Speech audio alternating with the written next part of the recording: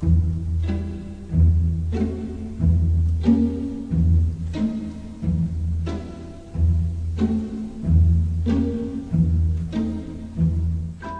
do you do?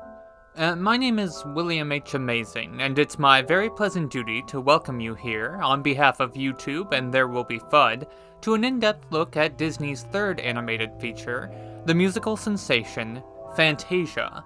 Now, Fantasia is not an easy film about which to make a video essay, mostly because the film itself functions something like a video essay already. It takes well-known works of art, in this case, classical music, discusses their creation and historical impact, and then offers its own hypothesis about what each piece might mean, with accompanying visuals to support its points. At times, it seeks to illuminate the original vision of the artist.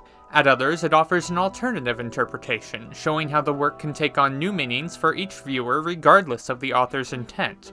But ultimately, its goal is to deepen our appreciation of the art form itself, to make it accessible to new generations, and to attempt to capture in words what formerly existed only in the shared emotional experience of the audience. This is the primary purpose of Fantasia, at least according to esteemed music critic Deems, who acts as the film's MC.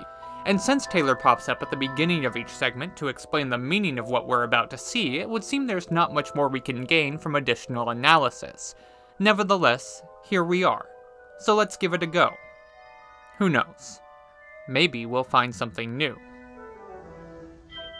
Walt Disney never intended Fantasia to be a traditional movie-going experience, but rather a unique theatrical showcase in a constant state of evolution. He imagined it as an annual roadshow where each year new short films would play alongside the old, touring the country in select theaters with specially trained staff and choreographed curtain and lighting cues. He even proposed sensory enhancements like 3D, smell-o-vision, and surround sound to create a completely immersive experience. Few of these ideas had ever before been attempted in film, and many had to be abandoned early in production, but not all. The film did indeed have a high-profile roadshow tour, and its stereophonic sound system would go on to revolutionize the way movies were shown. But at the time, these innovations only served to backfire on Disney and turn the film into a disastrous financial flop. Theaters couldn't afford to host a film with such elaborate screening requirements, and audiences couldn't afford the premium ticket prices while they were already rationing for war. After disappointing initial returns, Disney's backers pulled the film from its tour, cut over 40 minutes from its runtime, and re-released it as the second half of a double bill with a forgotten Lucille Ball western. Walt's dream of an ever-evolving cinema experience died almost before it began, going unrealized until Fantasia 2000, 33 years after his death. Still, there were subsequent Disney films that looked an awful lot like Fantasia. In the early 40s, with funding low and half of their staff on strike, Disney Animation launched what would later become known as the Package Era, a series of 6 anthology cartoon collections released as theatrical features to save money. 2 of these features, Make Mine Music and Melody Time, do pretty much the same thing Fantasia did, pairing animated shorts with popular music to explore the relationship between the two art forms. In fact, a few of their sequences were even recycled from Fantasia's cutting room floor. Structurally, these films could be considered unofficial sequels to Fantasia, but neither has had the same lasting impact, and many of their shorts have since been extracted and sold separately on other home video compilations. So why, I wonder, hasn't the same thing happened to the original concert feature? Why has this film maintained its reputation as a one-of-a-kind masterpiece, while virtually identical films are dismissed as money-saving scams? What, at the end of the day, separates Fantasia from any other collection of musical cartoons you might watch in a single sitting? Greetings, music lovers! Well, if you ask me, it's not because Fantasia features better music, or stronger animation, or a more experimental style, though all that is true. It's because of the way Fantasia feels. It feels like one story, a single unified experience with a beginning, a middle, and an end. But if you haven't seen it in a while, you might have forgotten this. Maybe you remember liking the part with Mickey Mouse, or the dinosaurs, or 1 or 2 other scenes, but the film as a whole probably doesn't hold the same special place in your heart that you reserve for other Disney classics. And with the longest runtime of any Disney cartoon, it's probably not going to be the first one you go back to for a rewatch either. And so, slowly it fades from your memory. Just a cute little movie that helped introduce you to classical music, but not one you'd ever think of as a personal favorite. And if I am describing you, dear viewer, then strap in, because I'm about to set you straight. I refuse to accept your indifference to this film, and I will not rest until I'm certain that you love it as much as I do. So for the next 40 minutes, you and I are going on a journey together. And rest assured, by the time we're done, you will love Fantasia.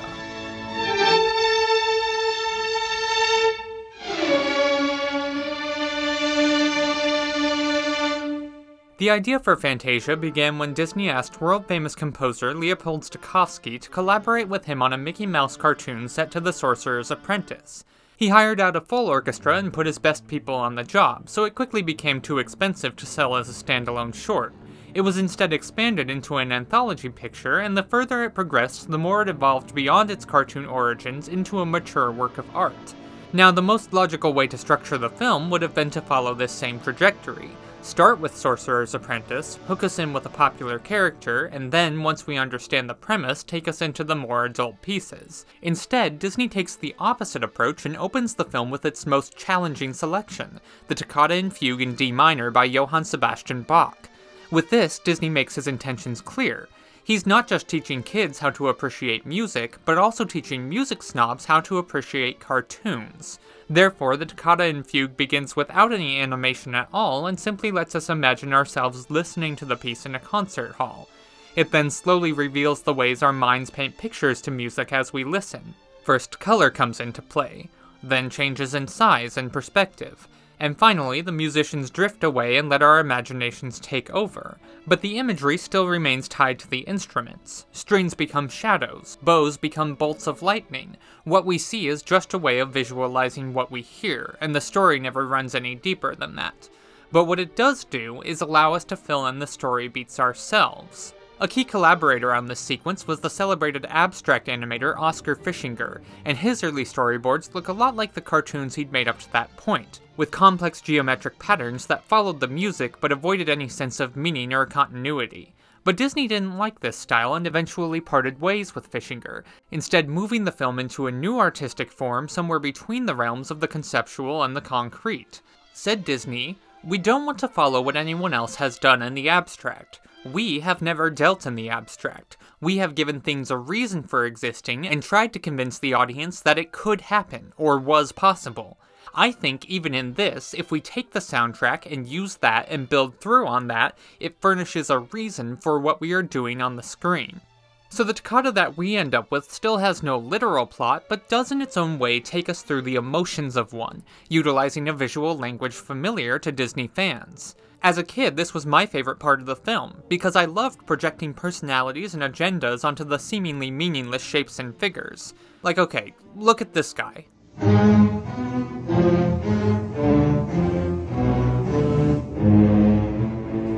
He's a walking piece of fudge with less than 10 seconds of screen time, but you can tell that wherever he's going, he's up to no good. In fact, when I think of my favorite Disney villains, he's one of the first that comes to mind. Or here's another one, look at this. We're marching through an empty, barren landscape when suddenly two characters meet, and with their union, life and vitality begin to trickle back into the world around them. So in this way, the opening of Fantasia is not all that different from the opening of, say, The Lion King. The lyrics to Circle of Life likewise offer no literal explanation of what we see on screen, but we can tell from the emotional swells of the music what each image is supposed to represent. We know that we're witnessing some sort of coronation, that this is a royal family, these are their subjects, this is a herald, this is a religious elder, and this will be the hero. None of these things look the way they do in reality, but they're close enough that we can figure it out without much difficulty.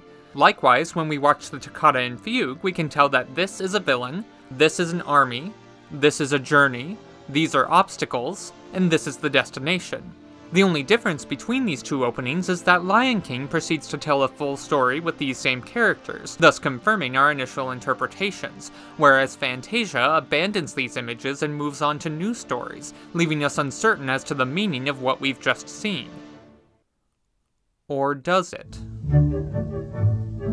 Let's look at the second piece, Tchaikovsky's Nutcracker Suite, presented as a study of nature through the passing of each season.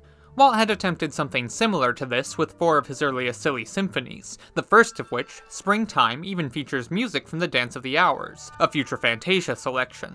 It also features this.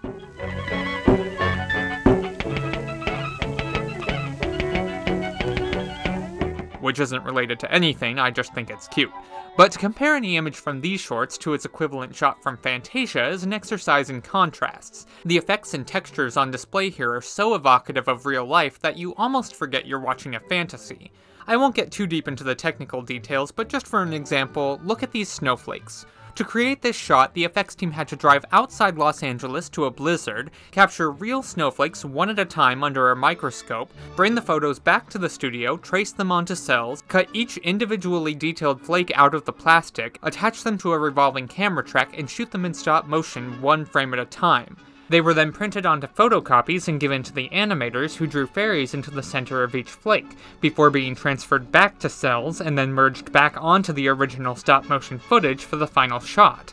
Altogether, this makes up only about 20 seconds of the finished film, and it's just one of many equally complicated effects in this sequence. But as far as the storytelling goes, what's important here is that the film is easing us into more definite imagery. We still don't have a plot, but everything we see has a tangible, real-world equivalent. Flowers and trees rather than just shapes and shadows. We even get our first clearly defined character, a dancing Chinese mushroom by the name of Hop Lo. Yeah, Fantasia does not get any points for cultural sensitivity, we'll get into that more later, but this little guy is an important character, both for the film and for the history of animation, because he shows the way that a skilled animator can infuse personality into just about anything. He doesn't have a face or hands or any dialogue, but based solely on the way he moves, we completely understand who he is. A vain little prince who thinks he's the most important person in the world, even though he hasn't quite learned how to keep up with the grown-ups yet. And unlike in the Toccata and Fugue, this time there's no doubt that we're interpreting the character exactly as the animators intended. So we've moved a little bit closer to a literal story, and therefore, instead of just responding to the mood of the piece, we can start to recognize and articulate certain themes. The passing of time, the cycles of nature, the death of the old and rebirth of the new. But wait, haven't we seen that before?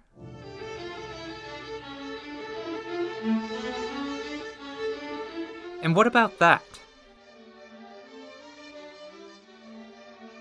It's a different story, different music, and yet several of these images seem to be directly evoking those of the Toccata and Fugue. So now these two shorts are in conversation with one another, and we must ask what they're saying.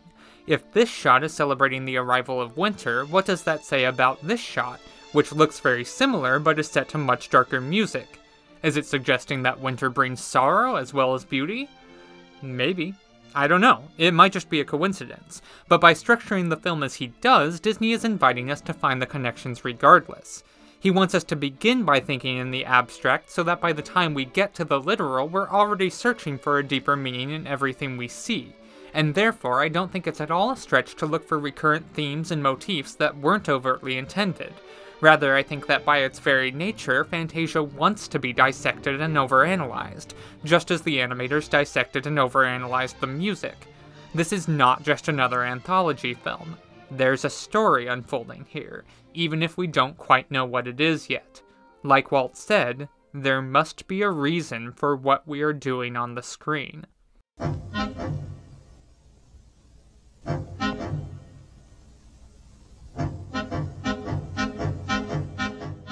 So now we get to the one that started it all, The Sorcerer's Apprentice by Paul Dukas. Deems Taylor stated that this was the most ambitious piece of music Disney had ever used, and this is the first time in the film that the animators stick to the story the composer had intended, with one notable update, that being the choice of protagonist. Mickey Mouse's popularity was starting to wane by 1940, mostly due to the rising success of Donald Duck, and Disney wanted a project to put him back on top. Stokowski was against using Mickey, at one point writing a letter to Walt suggesting that the audience might find an original character more relatable, but Disney wasn't having it.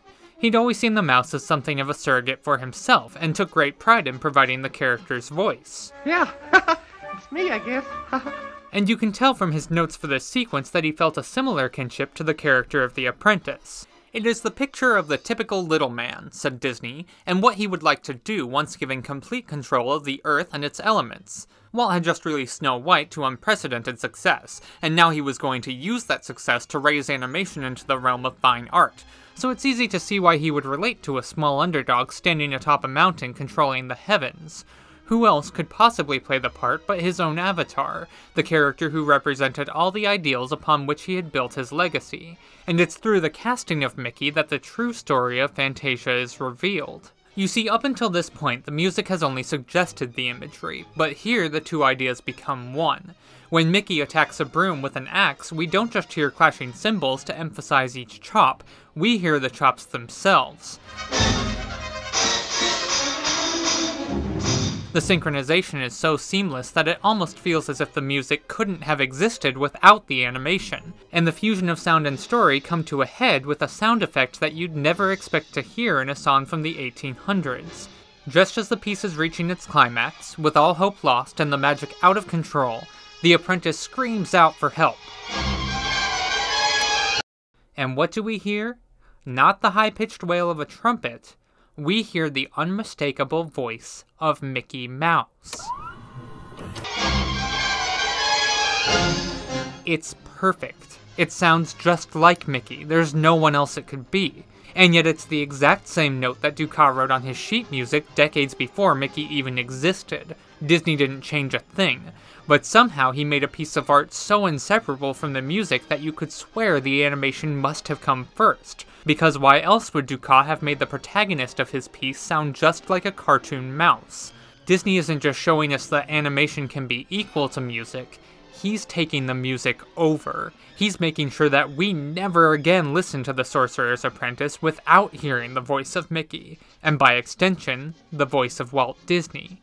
So now for the first time, the film is telling a concrete story, and it's the story of Disney himself. The typical little man who thinks he's ready to perform with the masters. And once again, the film uses visual symmetry to connect this segment back to the ones that preceded it. The apprentice is not unlike the little prince, who fancies himself in charge even though he can't keep step with his elders. Nor is he unlike the great conductor, who showed such control over his orchestra at the beginning but quickly got swallowed up by the unstoppable force of the music. And ironically, Disney suffered the same fate with Fantasia, taking on too much too soon until it all came crashing down. The world wasn't ready for his great experimental feature, and the humbled cartoonist had to pick up his old materials and go back to making the simple fairy tales for which he was known. But as he leaves, he turns back for a moment and smiles. He knows he created something wonderful, even if he wasn't ready to control it just yet. And more importantly, he knows he's gotten his master's attention. Someday the old maestro will step down, and for the little man ready to take his place, there will be whole worlds to conquer. So there you have it. The story of Fantasia is the story of Walt Disney. So where do we go from here? Well, how does the dawn of time sound?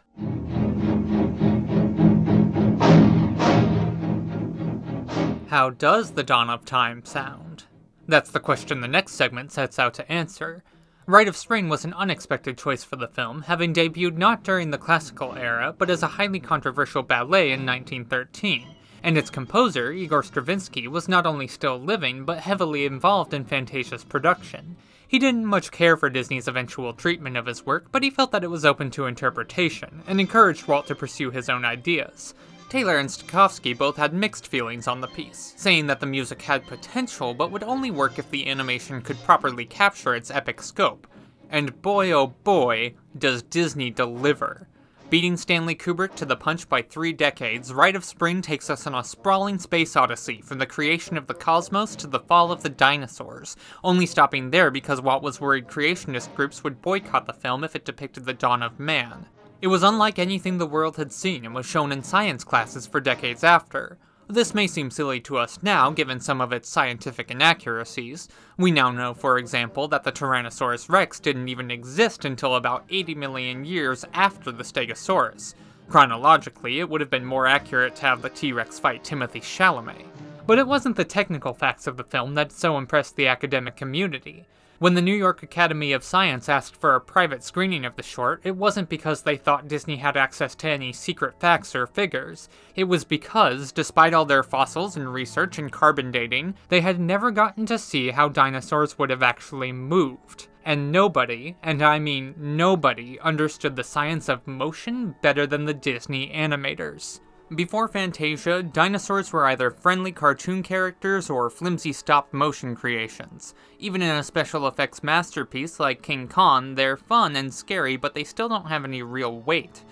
Disney's dinosaurs had weight.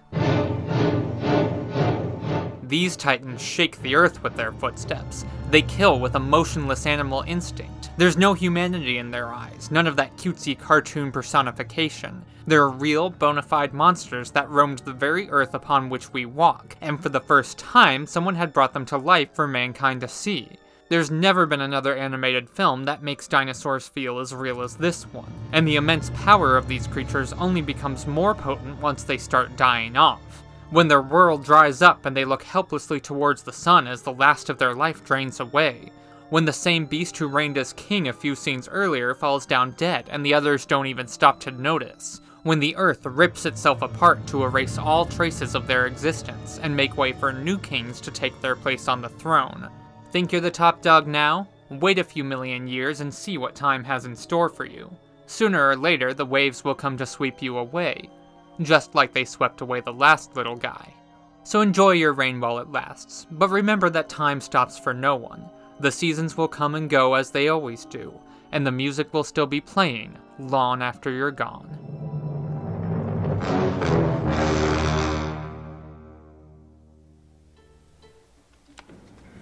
And now we'll have a 15-minute intermission. Hi everyone. Speaking of overly ambitious little guys who took on way more than they could handle, you may have noticed that we're only halfway through Fantasia and this video is almost over.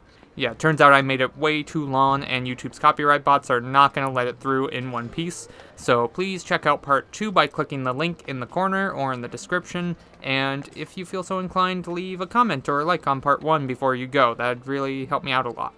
Alright, thank you all for your support, and I'll see you on Mount Olympus for part 2.